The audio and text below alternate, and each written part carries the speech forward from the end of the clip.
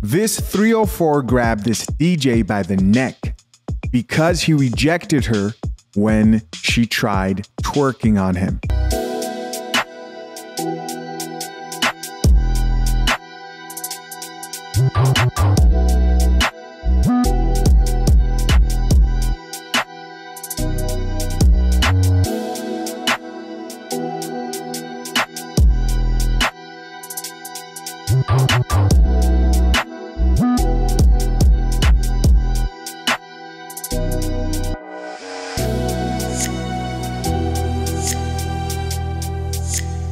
Welcome to the Coffee Pod. My name is Chishu Zed. So as you guys can see while you're watching this man's obviously very uncomfortable.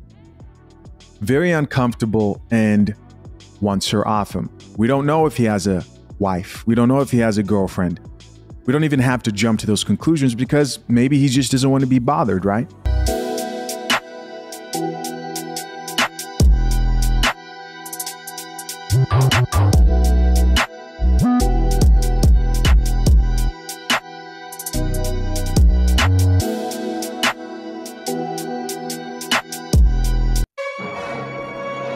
When she grabbed his throat, she said, "I'm not taking no for an answer." She was speaking from embarrassment. People were recording her being rejected.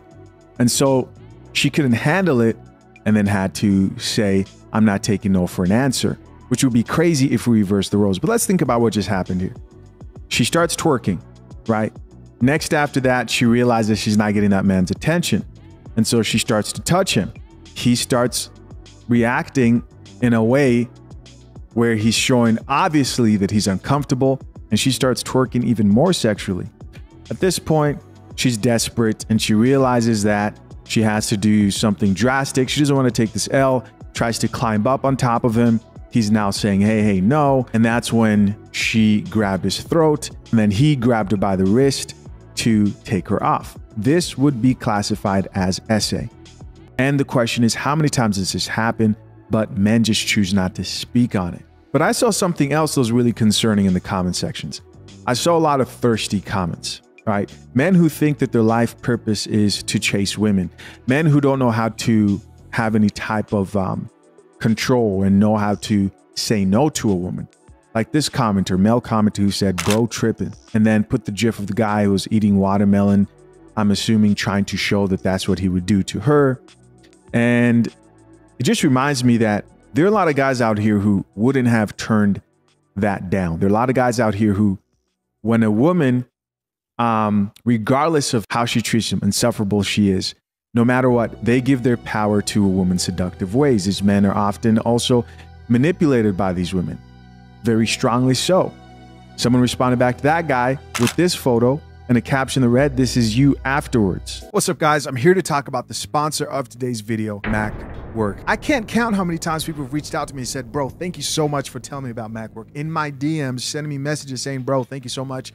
Mac has really helped me. He's helped me reach my goals. I've lost this much weight." It's happened so many times.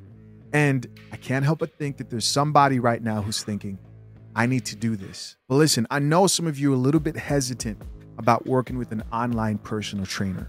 Here's the truth. You're overcomplicating it. If you're wondering whether this is ideal for you, I'll tell you this. There are two types of people who this would really be beneficial for.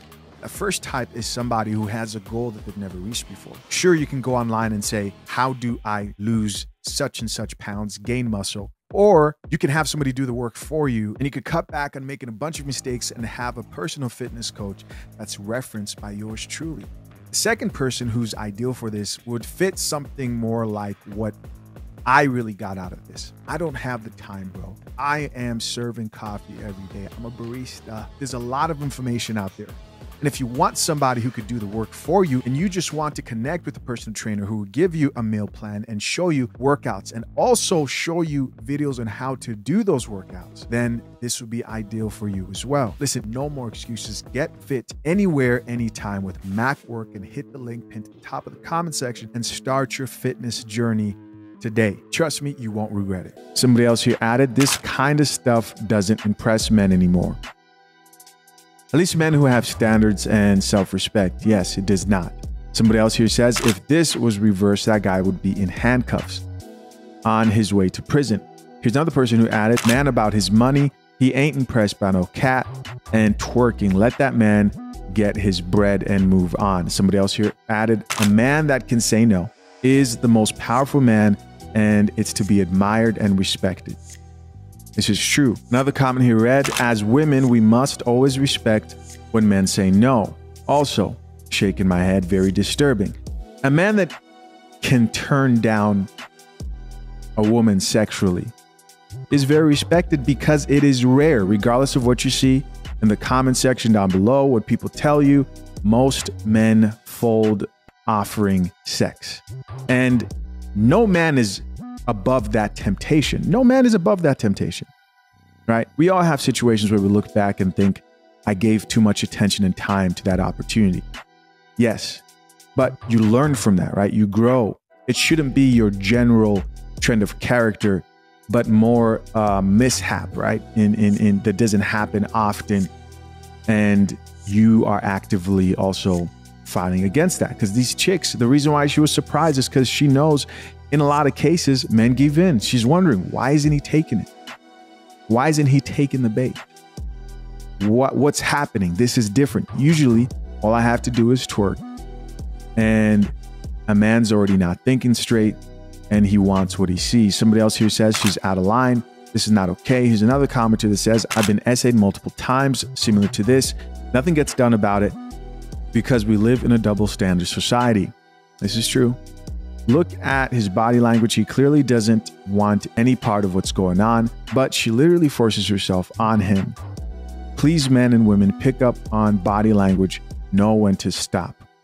Another person here added, that is the Jezebel spirit, followed by another comment that reads, they'll rather die than be rejected. I think that's a pretty powerful comment. Rejection is a tough thing, and men experience rejection because they're usually the ones that are expected to make the first move. I almost wonder if women did most of the cold approaching men, I wonder, how differently they would respond to that consistent rejection. Because there's a consistent rejection when you're cold approaching, which is really dead right now, which you have this modern dating market and feminism to thank for that.